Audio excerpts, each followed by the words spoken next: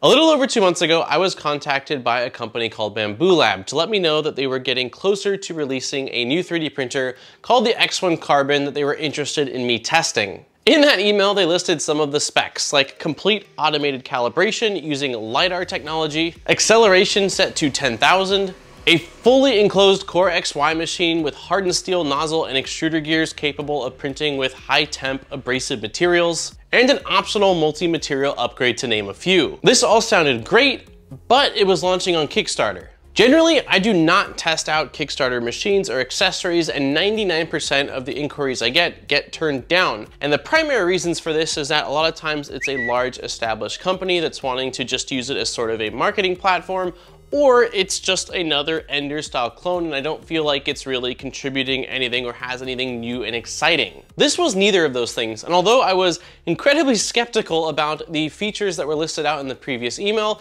they were more than accommodating to answer all of my initial questions, and I agreed to see what the X1 Carbon was all about. Well, I've had the X1 Carbon for a couple of weeks now, and it has quickly blown me away. In this video, we are going to be diving into the X1 Carbon from Bambu Lab. It is going to be one of the longer videos I think I've ever done on this channel, so I will be sure to have chapters down below so you can jump around if there's a specific topic that you're really interested in seeing. This Wednesday, the 25th at noon Pacific Standard Time, I'm going to be having a live stream on the Modbot Army channel with this printer and the material station, where we will be taking a look at it. I'll answer any questions that I can to the best of my ability and be doing some printing. So if you watch this video and you are interested or have additional questions, be sure to hop over there. I'll have a link in the description over to that live stream. So with all that being said, and without further ado, let's get right into today's video.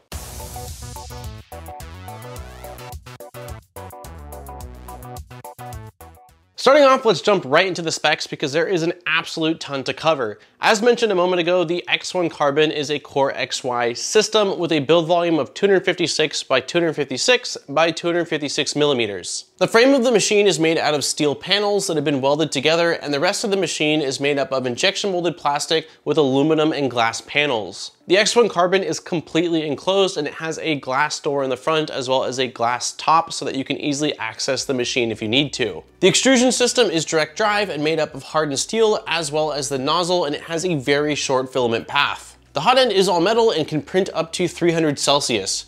As for cooling, there is a small fan that cools the heatsink and a fairly large blower fan for layer cooling with ducts on both sides of the nozzle. The front cover of the X-carriage assembly is held in place by magnets, so it's super easy to remove and access both the extruder as well as the hot end if needed. In addition to the layered cooling fan, there is a massive fan mounted on the inside of the machine that blows air upwards through a duct that then goes across the entire build plate and is super effective for cooling. This is something I've never seen before on a stock machine. The only place I've seen anything even remotely similar are on very heavily modified machines for things like the Benchy speedboat race. The X1 Carbon uses carbon fiber rods for the X-axis to help keeping weight down, and it uses smooth rods for the Y-axis with LM8 UU style bearings. The right side of the carriage has an attached Lidar scanner, which allows the printer to do some pretty insane testing and calibrating that I have never seen before. We'll touch more on that a little bit later in this video. For the bed, the printer comes with a magnetic flex plate system that has two sides. One side is a removable sheet for PLA, ABS, and PETG called the cool plate, and the other side uses some sort of a coating that I've also not seen before on spring steel, and it's the engineer plate used for nylon, polycarbonate, and TPU filament. The bed rides up and down on 3 lead screws that are all tied together using a belt system on the bottom side of the machine, and it makes it incredibly rigid. Additionally, there is a carbon filter in the back of the machine, an LED light bar to light up the bed, and a camera for monitoring your prints. Wiring is very neat, and the X-carriage uses a singular USB-C cable that is routed through a cable chain. There's also a purge chute system on the back of the machine that is very, very cool for purging material out of the nozzle or prepping it before a print next to the nozzle cleaning system, which we'll touch on also a little bit later in this video. The X1 Carbon does not have an actively heated chamber, but it does have a chamber thermistor, so you can keep tabs on how hot it is inside while you are printing. It also has the ability to exhaust air from inside of the machine depending on the material you're printing with. If it gets too warm, it can help to pull some of that warm air out. Interfacing with the machine is done through the 5.5-inch touchscreen mounted to the very front that has a swivel, and it is very, very crisp. You have the option to print locally via microSD card or from the slicer or their app via the Bambu Cloud. Internally, there is a 32-bit motion controller and a separate quad-core ARM A7 for the AI and application processing. The firmware running on the X1 Carbon is internally developed by Bambu Lab. The printer came packaged very well, and the AMS station was inside of the machine, held in place by a couple of screws that you had to remove, which really helped prevent it from getting damaged during shipment. Also, the bed for the machine was actually bolted to the base of the printer, so I had to remove 3 screws from the bed before I was able to power on the machine, which again, the goal of that is to help maintain the levelness of the bed as well as to prevent damage during the shipping process. The setup process was very simple. I powered on the machine and it asked me for my Wi-Fi information. After connecting to the Wi-Fi, it ran through a series of initial setup and calibration tests. During the calibration process, I was already getting very excited. Once the tool head zips to its corner, it comes out and the bed homes itself. It does sort of a bouncing motion quite a few times, and each time it is reading its distance away from the nozzle, so that way it is incredibly consistent as far as its gap away from the nozzle every time you home this printer. Once the bed homed, it ran resonance compensation. For anybody that is used to using Clipper, that is input shaper, where the tool head goes to the middle, basically is sent a series of different vibrations, all different frequencies, and with that data, the machine is able to then compensate or sort of counter those vibrations, which the sole purpose of that is so that when you are printing quickly, it helps to eliminate a lot of the ringing or kind of ghosting that you would normally see when printing very quickly.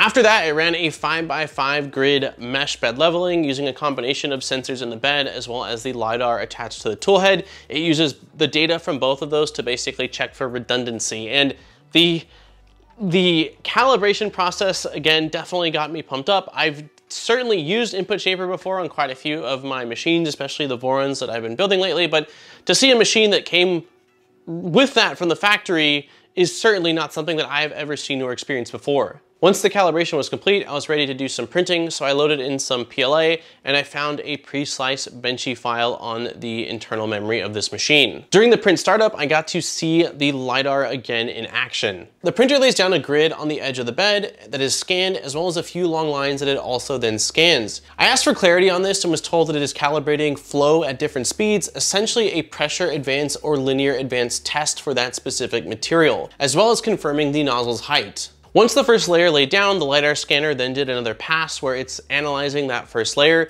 Based off the information it gets, it's either going to do nothing and just continue printing, or it will pop up on the screen letting you know that the first layer doesn't look as ideal as it could or should, and it'll give you the option to either continue or kill the print. If you don't do anything at this point, it will go ahead and just continue printing, but it is sort of kind of a cool way to verify that the first level is looking good, because if it doesn't see any issues, then most certainly you have a really solid first layer. Once the benchy started printing, I freaked out. I don't know how I missed it in my excitement of sort of getting this thing set up and didn't see that it said that it was a 17-minute benchy, which is by far the fastest benchy I've ever printed by a mile. At the time that I was setting this up and running that first print, Erin was running some errands, and the second she pulled in, I ran out the front door like an idiot with a big smile on my face to show her a clip of the benchy printing, because I was just so excited and a little bit scared because, again, I just have not seen a benchy ever print that quick before. The benchy does still have some slight room for improvements, but considering I've printed benchies that have taken 4 times as long that still haven't looked this good, I would call it a really, really solid first print. It was around the time that I pulled that first print off the bed where I started to realize that this was not like any other machine I had ever tested. All I had done was take the machine out of the box, turn it on, it did all of its calibrating, and I just hit print. I didn't have to do anything, adjust anything, really check anything at all. The printer just did all the work for me. The first day I received the machine, I did not have access to the Bambu slicer, so I went ahead and just printed a wide variety of pre-sliced files that came on the printer itself that were all in PLA. I don't know the exact settings that they were all sliced at, but the speeds were all equally insane, and what I can do is show you the extent of time it took to print them, because it does state how long each print took, so that way you have that as some form of a reference. After all the PLA test prints I threw at it, I had no question in my mind that this thing could print PLA at a very, very high speed. So the next day when I got access to the slicer, I was ready to throw some different materials at it to see how it performed. All the materials were sliced with the same profile and 0.2 layer height, with the only difference being things like the temperature and retraction. The speeds listed on the screen are the speeds I used for everything I sliced on my own, including TPU, which is just insane. I ran ABS, PETG, carbon fiber nylon, and TPU. They recommend putting a light coat of glue stick on the bed when using it, which I did do, and I had really good adhesion across the board. Again, I'm not entirely sure what either of the two build surfaces are because they seem slightly different to everything that I've used, but whatever it is, it does stick to your parts very well. The TPU prints are some of the nicest TPU prints I've ever done, and each phone case took just over an hour roughly, which is substantially faster than I could have ever printed them on any other machine I've tested out TPU on. The carbon fiber nylon was also incredibly easy to print, and I almost forgot I was printing with carbon fiber nylon because I just loaded it up, used the presets, hit print, and was really pleased with the end result. Not only, again, the extrusion, but the adhesion. Nylon is known to be tricky, and the engineering sheet with a tiny bit of glue stick on it just did such a great job of biting into that part while it was printing. The majority of the issues I've had during printing were not caused by the machine, but actually the filament themselves. When I was printing with the translucent PETG, I had what I thought was a clog, which really bummed me out, but after unloading the PETG spool, I saw that there was actually inconsistencies in the PETG's extrusion.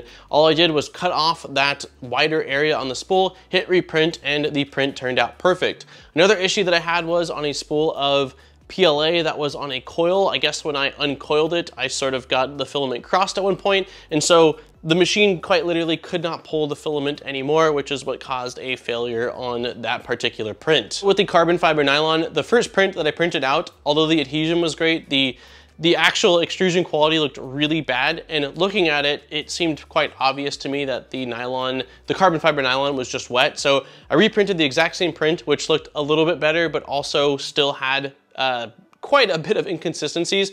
I threw the carbon fiber into a dryer overnight and reprinted it with the exact same settings, and the difference was night and day. So again, it was moisture, it was inconsistencies in the extrusion, and it was a tangled spool. None of those were the fault of the machine or its ability to print out parts. The only real issue I noticed on some of the prints was that on the top layer, on certain materials or certain geometries, the top solid infill did not seem to fully touch the perimeter. There was like a slight bit of missing extrusion or under extrusion. I did let the team know, and they said that was something that they were working on sort of in their flow algorithm that they're constantly optimizing, but it was definitely not on all prints, and it was mostly on ones where I was just going buck crazy with the speed, and they were fairly complex parts. For slicer options and as far as file type goes, technically I was told that you can use standard G-code, like something that you would get in Super Slicer or Prusa Slicer or even Cura. However, the Bambu Studio Slicer is the one that's recommended. The way it was explained to me is that their file type is sort of like G-code that's wrapped in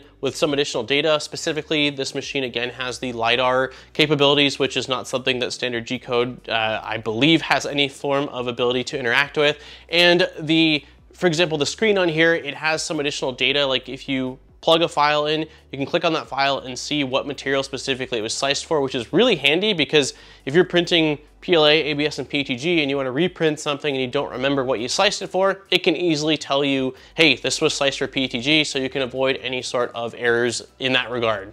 Due to that, the Bambu Studio Slicer is one that is developed in-house. I did initially have some concerns because I've used quite a few other slicers that were sort of like proprietary or for a specific machine over the years, and they are usually very bare bones, but I was pleasantly surprised to see that the slicer in its current state is quite snappy, quite intuitive, and has a lot of features. I had no stability issues or crashing. The main things that I think need to be sort of updated still is some of the user interface. The graphics in some of the areas are just not very great. And then there's also still some room for, of course, additional features. One of the things that I mentioned was the ability to control flow if I wanted to on certain areas. For example, if I wanted the top layer to have a slightly higher flow, I would like that. While right now in the slicer, you basically have a general flow scale. So if you adjust the flow for that material, it's going to adjust the flow across the entire print. With the slicer, you have the ability to print over the Bambu cloud, or if you prefer, you can export directly to the micro SD card, plug it into the printer, and print completely locally. There's also an app, but it is at this point pretty heavily in beta. I used it with TestFlight on my iPhone, and it does let you monitor your printer,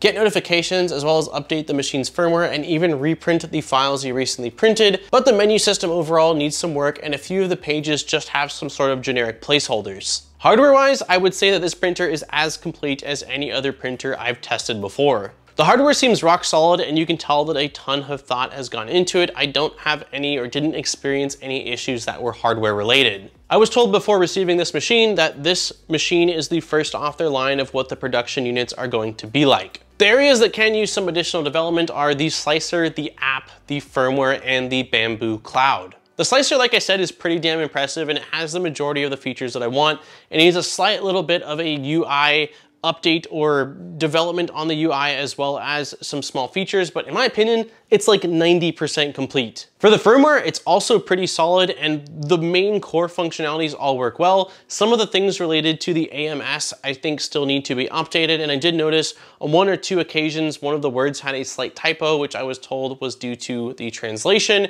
and that is something that they're going to be fixing. I do think that the firmware, at least with regards to the LCD screen, can use a little bit of optimization. I noticed when browsing through the gallery there is a slight bit of delay, but nothing that makes the machine unusable, just something I feel can be optimized. And I was also told that the camera on this machine is going to allow you to use like spaghetti detective style AI. That is not something that is available right now, so I cannot speak on behalf of that. So that is something that is supposed to be coming in the future. The app is apparently much more developed on Android, but on iOS, like I said, it definitely still needs quite a bit more work. In the time I've been testing this out over the last couple of weeks, there has been 4 updates for iOS through their test flight, so they are clearly actively working on it. But again, I still would say it's definitely not near complete at this point. The biggest and most important thing to me is the expanding of their cloud servers. Depending on the time of day, it took me in some instances up to 5 minutes to slice a file, transfer it to the cloud, and have the cloud send it back down to the printer. Also, they do have camera functionality that you can stream on the slicer to see your printer as well as on the app. And it seems it's also cloud related, but I had some bugginess with that.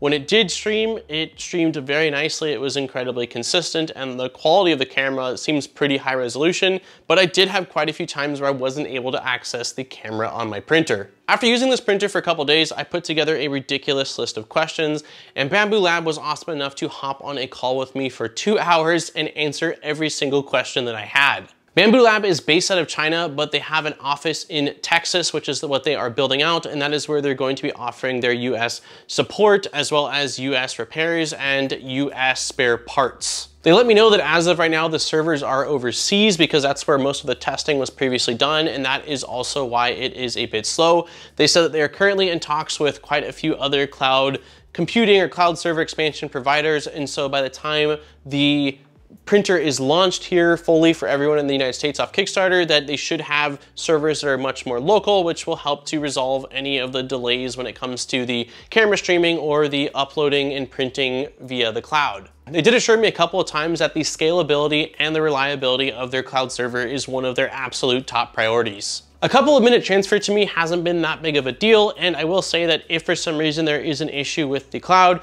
you can at least save to the micro SD card and print locally, completely avoiding that altogether. For those interested in multicolor or multi-material printing, I did want to touch on the AMS, but honestly, that thing could use a video of its own, and I would still like to do a lot more printing with that.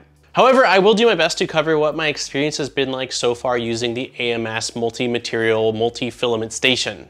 So starting off, what is the AMS? The AMS is a 4-spool holding unit that can be added onto your printer that you place on top of the machine or on the side. It connects to the printer with 2 cables that allow the two to communicate with each other. The filament is grabbed at the AMS and fed through a Bowden tube to a buffer system and then into your printer's extruder/hot end. The buffer system makes sure that the AMS is pushing the correct amount of filament that the extruder needs to pull while printing. It allows you to front load filament instead of having to go around the back. It is airtight and it has 2 fairly large desiccant slots to help with maintaining low humidity. Currently, if you're printing with just a single spool, it grabs the leftmost spool to print with, but I was told that in an update, they will make it where it's very easy from the slicer to select which spool you want to print with for what specific job. When you feed filament into any of the slots on the AMS, it feeds it through to a sensor and then backs it up to keep it ready.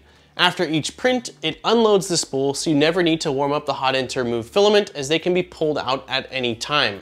It has RFID, so if you do use the Bambu Lab spool, if you drop it in there, it can tell you the color of the material, what kind of material it is, and how much filament you have left on the spool. It is by no means a requirement, and just about all of the 3D printing I've done on this thing has been with third-party filament. The only thing I will say about the AMS is that The compartments do not work with all spool sizes. Most of what I threw at it had no issues at all, but specifically the printed solid spools are just a tad bit too wide, and the proto pasta spools, I believe, were just a tad bit too tall. The way around having a too tall spool is just that the lid that you can completely close, if you leave it open, it doesn't put any pressure on it, and so that worked. But for the wider spools, that is something that you will need to sort of be aware of. From the slicer, you can easily add filaments for printing in multicolor and set the color, which makes it easy to get an idea of what the model will look like if printed. Between each color swap, the filament is unloaded, the new filament is loaded, it purges into the back chute and then hits a latch that opens a door to remove the purge from the machine. You'll want a bucket or trash can behind the printer to catch these unless you want a massive mess on your tabletop, which I learned very quickly. You can choose the purge length, and you can also use a prime tower for additional purging if needed. I pretty exclusively use the AMS for all of my single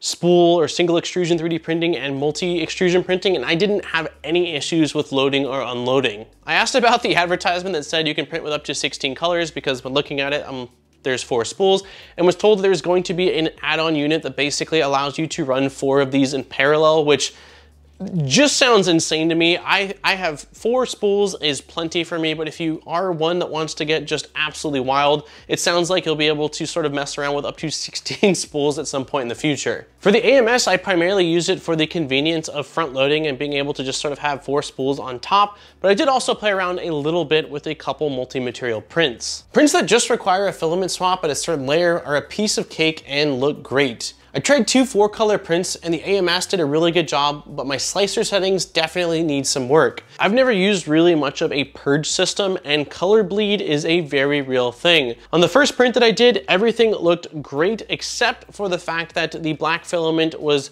bleeding into the yellow filament, which is very evident in the bear's face. This is something that I can easily adjust just by going into the slicer settings and either making the prime tower bigger or just extending the purge length. But again, this is something that you don't know until you do a lot of multicolor printing, which is just something I have not done up to this point. I also printed a MakerBot dog that the color placement was perfect on, but the overhangs have quite a bit of sag on them. And the reason for that also is something that is my fault. The default profiles are set really hot because this machine's profiles are set to run very quickly.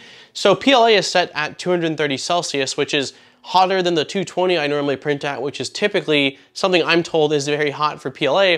And because it's not able to go so quickly and it's printing small areas with color, it just does not have enough time for the filament to cool, and so it gets some of that sag. So what I need to do is just take those temperatures and for multicolor printing, scale that back quite a bit. Another thing you can do is print in sequence or print by object, where you have something print, and then once it's done, it goes and prints something else. But the cool thing is, because you can have 4 different spools in the AMS, it can finish a print and then swap to a different color, or in some cases, probably even a different material, which really opens up the possibilities for some sort of unique combinations of printing within your build plate. The cool thing about that is that it also doesn't require any purging or waste material other than when the first print's finished and it's purging to get to the second material. Based on my time with the AMS so far, I'm really excited about its performance, and I'm looking forward to doing quite a bit more experimenting and getting my settings dialed in. I don't see any reason why you couldn't also dual yield something like multi-ABS or using PLA and some sort of breakaway or support material, because unlike some other platforms where the ends of the filaments need to be heated or spliced together, it completely removes it. It sort of removes a limitation as far as material compatibility goes. The X1 Carbon is unlike any other 3D printer I have tested. It's faster, smarter, and more capable than just about any other machine I've tested as well, and the crazy thing is that I've done absolutely 0 tuning to it. It is a definite shift from the sort of standard machines that I'm used to using, considering that all or nearly all of the hardware as well as the software on this machine is proprietary, which is way different than the open source Vorons that I've been building or the Ender style machines that I've been upgrading and modding. However, I feel like there is a place for both of these in this space or in this technology. I love building and modding 3D printers, whether it's for performance or for aesthetics, and the X1 Carbon is definitely not trying to be that or fill that void. There are many people online looking at sort of these custom performance machines that want something like that, but they either don't have the time or the knowledge or really the want to do all of the sourcing and all the building and all the tuning to get the machine to that point. The ability to just buy a printer, plug it in, turn it on, and print quickly and reliably is something that is very powerful. For print farms, Etsy shop, engineers, or really anyone that wants to print with a wide range of materials and colors, this is going to be a very attractive printer. The main goal I took away from talking to the Bambu Lab team is that their goal is to make the barrier of entry into 3D printing much lower without sacrificing things like performance or speed or capabilities as far as materials go. And over the past couple of weeks of playing around with this, I've got to say it really seems like they have achieved that. Pricing of the Kickstarter was just released this past week, and the X1 Carbon is $849 for the early bird, and then $949 with an MSRP of $1,200. With the AMS, the early bird is $999, then $1,149 with a retail price of $1,449, which is about $1,000 less than I thought the pricing was going to be, based off of the given specs that they gave me when they initially reached out. Now, I am by no means saying you have to rush out and back the Kickstarter. If you're somebody that feels more comfortable waiting until the Kickstarter is fulfilled and then wants to get it off the shelf, I completely get that. Bambu Lab has been incredibly accommodating in answering all of my questions, and I feel like they have been very transparent, but as always, I want you to come to your own conclusion. My primary goal is always to just share my experience and give you one data point, but I think, like with anything, you should get multiple data points and again, ultimately decide what is right for yourself. For those that are interested, I will have links down below in the description over to their website or the Kickstarter, so that way you can check out more. And again, if you do want to back it, you will have the option to do so. I really hope that Bambu Lab continues to develop the software at sort of the rate that it seems like they're doing, and I'm really excited to seeing what other people are able to do with these machines when they get them in their hands. On that note, don't forget to like and subscribe for more great videos. We make videos every single week, so there's always fresh content coming your way. And if you do want to support the channel furthermore, I'll place links down below in the description over to our Patreon, where there are some really awesome rewards. Huge thank you to all of our existing Patreon supporters. I appreciate each and every one of you, allowing me to come back every single week and spend more time doing what I love, which is making content for you all to enjoy. On that note, this is Daniel from ModBot, and I look forward to seeing you guys in my next video. Peace, guys.